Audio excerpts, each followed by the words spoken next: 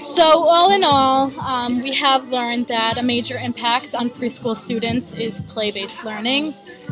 Research suggests that play-based learning is more effective than traditional academic-oriented styles.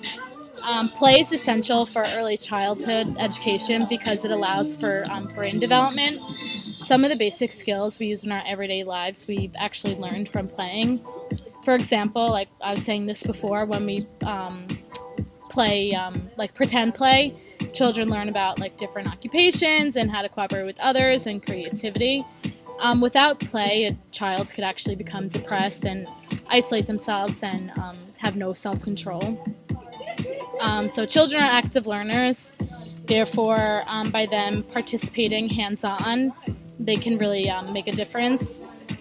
Furthermore, every child is different and learns differently, so one type of play may work for one kid, but not necessarily the other. That's why it's like so important for teachers to recognize every kid's strengths and weaknesses and incorporate them into the lesson planning. Some ways teachers can incorporate play while working with young children is by playing outside and making learning an adventure. The power of playful learning is crucial for child development.